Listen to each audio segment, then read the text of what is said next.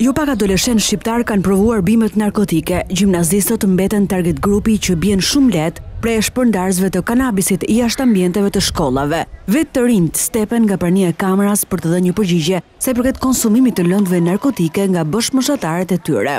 A ka patur rast?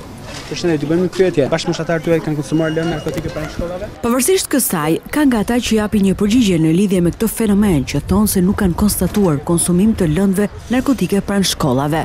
Jo, unë nuk e bëj shkollën Partizan, e bëj qaju, por nuk kam parë.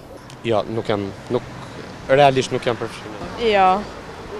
A mendoni se nuk është i pranishëm ky fenomen nëpër gjimnazet e kryeqytetit? Se kam parë. Të rinjt më guximtar pranojnë para kameras se ka bashkëmoshatarë të tyre që kanë përdorur lëndë narkotike në zonat pranë gjimnazeve. Po, në disa raste. Po. Pra ky është një problem që vazhdon prej vitesh, nuk është se kanë. Vazhdon.